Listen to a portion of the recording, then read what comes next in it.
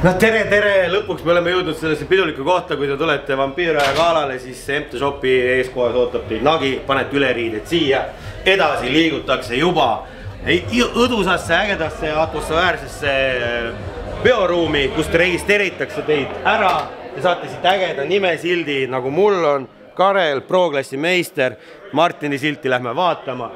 Siis võtate siit tervitusnapsu, hopsti, ja tulete Eesti meistriga pilti tegema.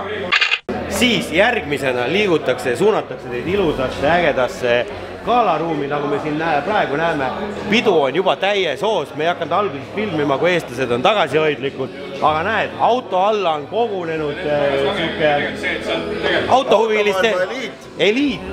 Ja neile meeldib, kui nad on auto all, mis siin leki. Ja auto on nii hästi ehitatud, et ei ole omal piinlik kallistuda. Et see on siuke väga vipp koht. Järgmisena edasi meil on siin veel laudasid ja meil on olemas ka simriigid, kus toimuvad võistlused nii ringrajal kui driftis. Ja melu käib, siin arutatakse juba maailma asju ja me oleme kätte saanud Martini. Martin, kuidas pidu läheb? Arutasime seda bodykitti, kuidas teha uued carbon kevlarid, kõik asjad, et väga hästi läheb. Näite seda tulevane meister, nii et pressure on peal. Nii, siit lähme edasi, tulge edasi veel. Et siin on paari lett, kus ma eelnevalt tellisin juba Jaak Danieli ära. Mõnusalt külm, väga hea. Siin meil on juba, ma vahetan selle sampuse välja, siin meil on juba siuke nurk, naised klatšivad ilmselt seda drifti ja ütlevad, et mehed veedavad liiga palju aega garaažis. Vastu tõele? Aitab küll. Aitab küll. Täna on hea garaažis olla või? Täna on hea, vaat see päev sobiks kõigile. Ainult enda tuled. Tuled ja pärast, tuled paneme kohe kustuks. Nii. Karel lubas, et on punane vaip ja siis ma ütlesin, et... Oli punane vaip? Mul on punane jope, et ma viskan maha, kui vaipa ei ole väga lihtne. Aga vaip on ja jope on seljas. Erik oli nõus ennast ohverdama vaiba nimel lihtsalt, kui punast vaipa ei ole. Ja siin on meil olemas siis peolauad, mis on lookas ja me oleme arvustanud, et ikka inimesed söövad. Ma ei tea, kõik on kaalu jälgijad või mis juhtunud on.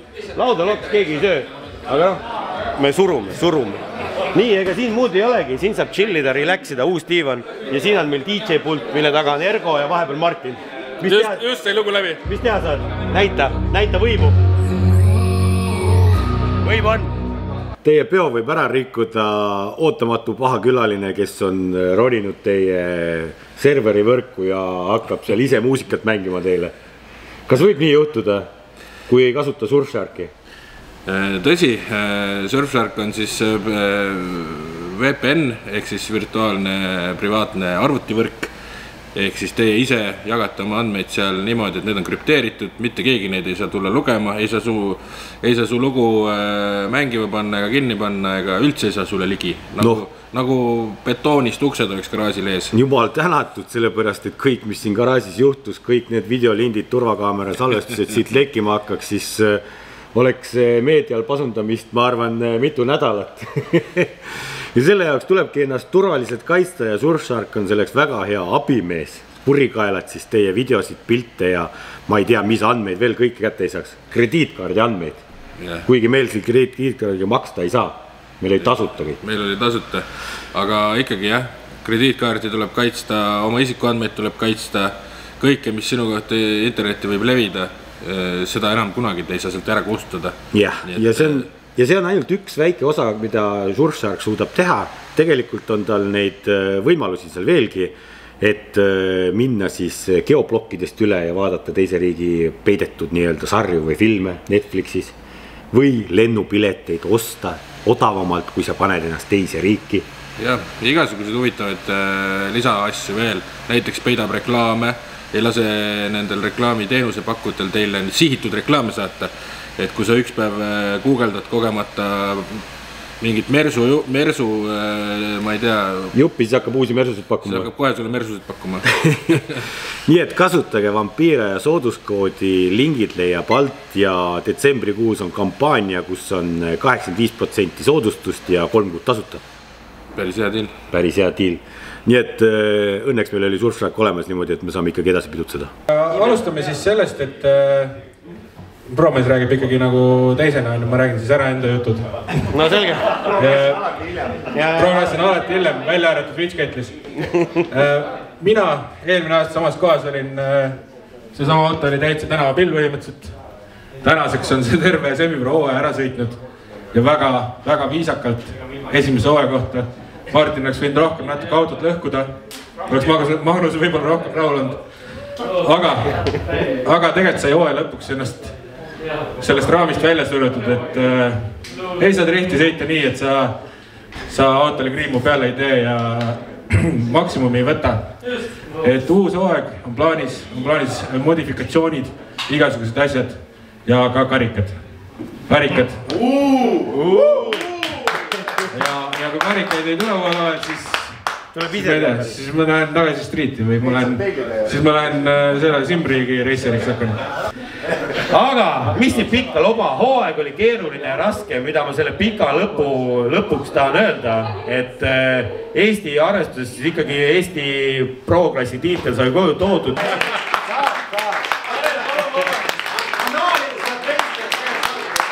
Et tahaks uude hooaega ka teiega koostööd kõiki teha, et me küsime lihtsalt rohkem raha. Teie käest kallid sponsorid, kes te täna siin olete, et meil on lepingud juba on vormistatud südaööl, hakkame neid allkirjastama, kes te kõik olete siin, et siis nagu läheb libedamalt, siis hommikul vaatate üle, mis teil taskus on. Aga lõpetame kõigepealt see hooaeg ära, hakkame andma siis üle meeneid meie toetajatele, kes on meid kuidagi aidanud ja eks me igal meene saalile räägime väikse loo ka vist.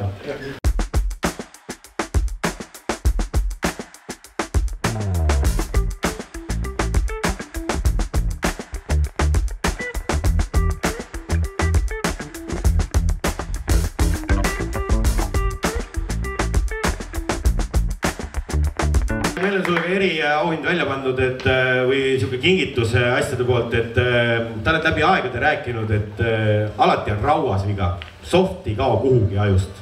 Ja sa oled mitmeid kordi maininud ära ka Anne Veski. Et kui sa Anne Veski laulab plaadi peale laul, siis ta sealt kuhugi ära ei kao. Ja ma paluksin siia, Annet ei ole, Annet oli väga raske kätte saada, aga ma annan Martini kätte mikrofoni ja ma annan siit ikkagi üle. Karel nägi vaeva, ta kirjutas Anne Veskile reaalselt sinna Facebooki ja igale poole, et kas saaks signatuuri peale. Kahjuks Anne Vesk on nii kõva staar, et signatuurid ei saanud. Niimoodi, et need lood ei kao kuhugi nagu sinu softid, nii et suur aitäh sulle. Loodan sul vinüüli mängida.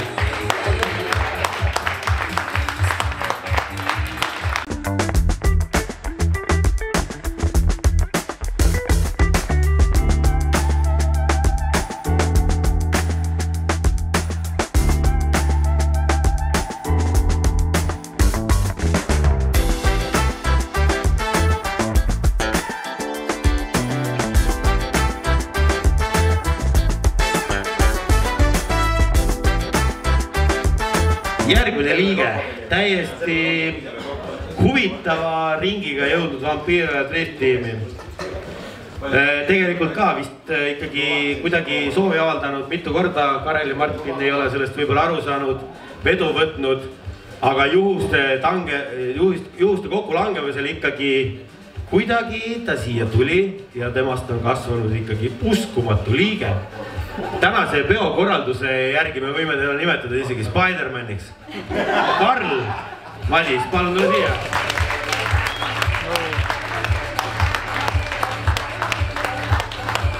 Ja, Karl on alati abivalmis, alati aitab, tal on hästi palju ideid ja vahepeal me peame nende võitlema, vahepeal nad on geniaalsed. Väga tubli oled. Sa oled meie tiimi aetlik liige. Nüüd.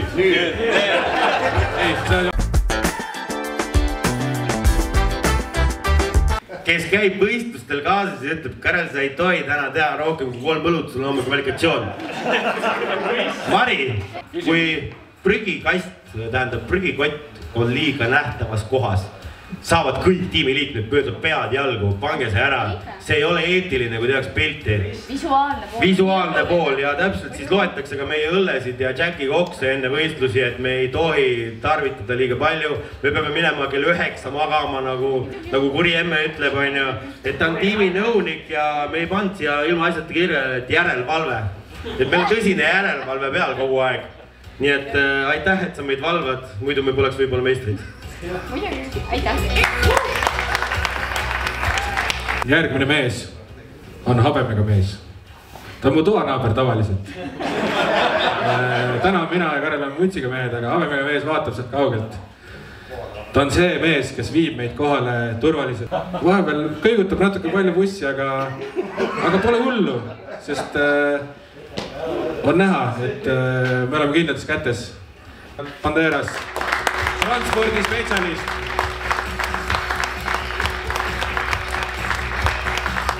Järgmine mees teab statistikast kõike.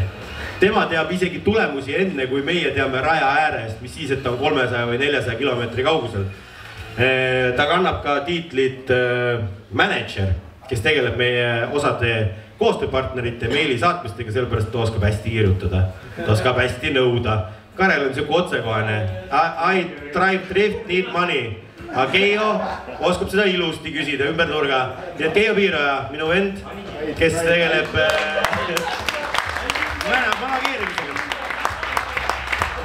Aga tegelikult teil on veel siin jagada asju, aga tegelikult ma tahaks tänada Karelit ja Martinit ka tegelikult nagu, kes siin kõik on, et te olete kõik usaldanud. Et te olete andnud usalduskrediiti, mida Magnus teeb kuskil kapoti on.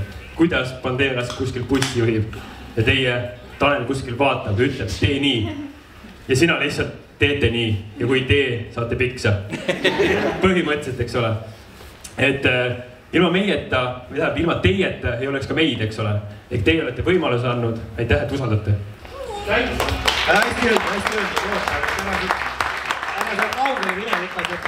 Kas keegi on näinud siukest klavatuuri või?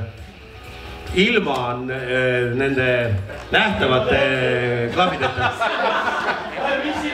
Et kuna Keijo on ikkagi nii kõva sõnaseade ja ta peaks oskama kinni silmi trükkida, siis sa saad harjutada ja uusi sponsorkirju saata ja vaata, et sa ei eksi oma kirjapildis, palun. Ja et sul häid ideid ikkagi oleks, mida sponsoritele maha müüa, siis on ka siin olemas teleskoop. Sa saad tähti vaadata ja kosmosest oma ideesid ammutada koos lastega. Ei, ma võin vahetada, Me oleme jõudnud järjekorraga mehe juurde, kelle jaoks vist pole miski võimatu ja kui isegi peaks olema mingi olukord, siis ta ütleb, et see on 2 päeva pärast korras või 2 tunni pärast või paari minuti pärast. Ei ole olemas olukorda, mida ei ole jäetud lahendamata. Magnus, tule palun siia, anna aru.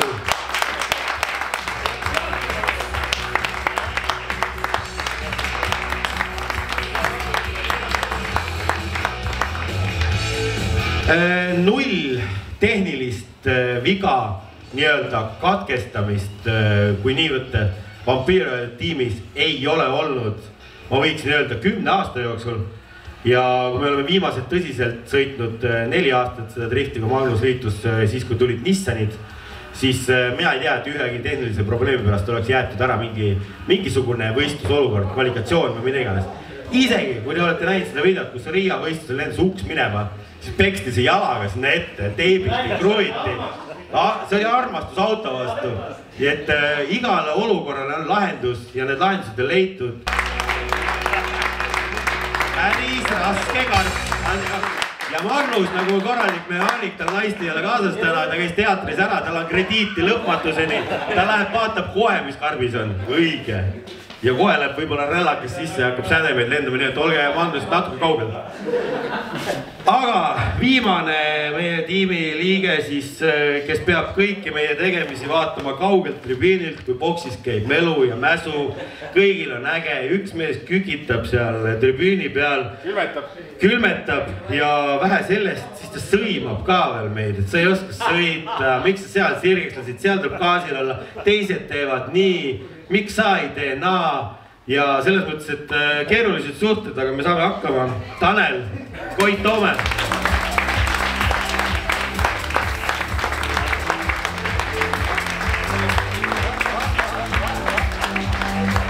Suhted ja suhtlused ja kõik muu veel paraneks. Ja oleme USA-st tellinud special headseti, mida kasutavad siis NASCARi tiimid ja igasugused muud pullisõitjad.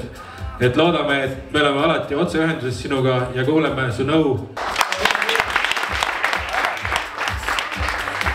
Klappidest on sisse kodeeritud, et roppused ei tule läbi, lihtsalt tuleb piik selle asemel. Sa võid nii palju ropendada, kui sa tahad ja igast asju teha. Või kuule seda. Kriitika ka ei tule, ainult head asjad tulevad sealt läbi. See on väga kõva filtriga mikker on seal. Aga aitäh siis tõesti kõigile Wampiiroja tiimi liikmetele, osalistele, kes tõesti aitavad seda vedurit vedada. Mina võin vedada, aga kui ei ole rattaid ja mootorit, mis sellele järgi lükkaks, siis ei oleks need tulemused kindlasti ka sellised. 10 aastat on minu poolt läbitud seda drifti nüüd ja viimased 3 aastat tõesti olles top 3-s. Nii et ma arvan väga kõva tulemus. Aga 4 aastat topis või? Kes neid lugeda jõuab? Aga nagu klassikul on öelnud, kas tuleks lõpetada tipus? Nii vaikseks pole see garaaž kordagi läinud. Ja paus oli ka. Ja paus oli. Eks seda näitab aeg. Järgmine aasta vaatame, mis teha saab. Elame päev korraga, elame kuu korraga. Tead karel.piiroja? See on kummaline tegelikult, ma ei teagi vaata. Minu arust pani minu selle teenete märgi üldse ära vaata. Ma ei tea vaata. Ma ei imesta üldse, kui ta mulle esitab mingi arve selle gin tooniku eest. Karel on nii kaua olnud YouTuber, et ma arvan, et ma nägin seda videot, kui ta käis kunagi, kui VK Motors oli veel minu ettevõte, et ta käis veel seal oma Audiga Dünos. Ma arvan, ma nägin seda siis esimest korda teda. Ta võiks olla minu ühe vanune, et ma pakun, et kuradi mingi 30. Ma ikka panen 37. 36. 10 aastat vanem kui mina. 36. Ei ole või? Hans, kui palju on Kareli autol hobujõude ja mis mootor seal vahel? VQ 35, 3,5 liitrine, hobujõude 700. Ma ei tea, kus kohast, rattast või mootorist. Ja Karel, kus juures, in fact, mondib palju, kuidas öelda, palju keerulisema programmiga kui mina. Mina kasutan Final Cuti, aga Karel kasutab Premiere'i. Ja Premiere on selline programm, et ma nüüd ei liialda. Ma just hetkel teeme Pöffi festivali, siis USA filmitegijad saadavad Eestisse Premiere'i faili ja meie saame seda timmida. Final Cutiga seda ei ole. Ehk siis ühesõnaga Karel millegipärast kasutab väga hardcore dance programmi. Ja ma ütlen ausalt, Karel on paar korda midagi küsinud mu käest ja ma ei oska vastata. Ma ei oska, ma ei tunne seda programmi. Mitu korda on Karel käinud näohoolduses? Ei ole käinud, nagu näha. Mul on ainuke vend, ma ei oska võrrelda, siiamaani on päris hea. Suurem vend ikka väiksemaid kiusab ja kõik on ebavõrdne. Miks te just teete koostööd Karel.piirojaga? Ta on lihtsalt äge tüüp. Väga hea sõitja. Väljanägemine on ka okeine. Eriti novembris. Tegelikult ma hakkasin vaatama sinu videosi sellest ajast, kui sa veel mingi punase Audiga sõitsid. No, see oli päris aegade algusest peale, ma hakkasin seda kunagi vaatama, niisama ajaviiteks. Sinu videode vaatamine tekitas sõltuvast. Miks sul Randalu pusa seljas on Wampiiroja peol? Ma isegi ei oska kommenteerida seda, see jäi näppu lihtsalt. Mis Karel kodus teeb? Magab, joob õlut, krõpsuse monteerib, vaatab videosid, mis sa veel teed? Sellega on tegelikult see, et ta väidab, et ta üldse telekat, aga tegelikult ta teab meeleheitel koduperenaisi peast. Kui pedant Karel on oma autoehituse juures? Ei ole, väga lihtne. Karel võib autoehitus väga palju kaugumale. Teek ära, ta oleks olla. Aga kui talle mingid lahendused ei meeldi, mis ta teeb siis? Jonnib natukene. Kui natuke? Ikka päris palju. Kuidas see jonn välja näeb? Tahab saada oma tahtmist. Kas need tahtmised on head või halvad tavaliselt? Üldul on ikka head veel, tuleb tunnistada. Karel on suurem kui kaameras. või noh, YouTube'i pildi peal on väiksem, päriselus on suure. Mis tunne on olla Wampiiroja tiimi spioon? No hea tunne on. Nagu ta sai selle teenete märgi vaata. Arvin ootab siiamaani oma seda autahvlit.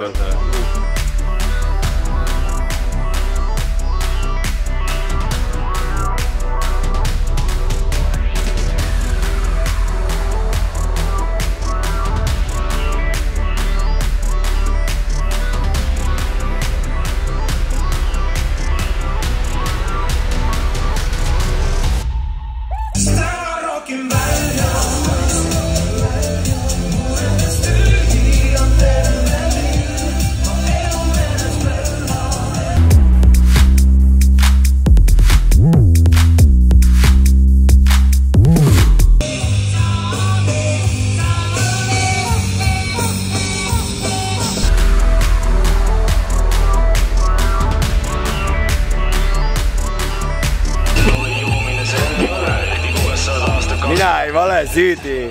See vaata see masin, kui sa vajutad siin nuppu, tema teeb tossu. Onu Heino ütleb, läheb edasi.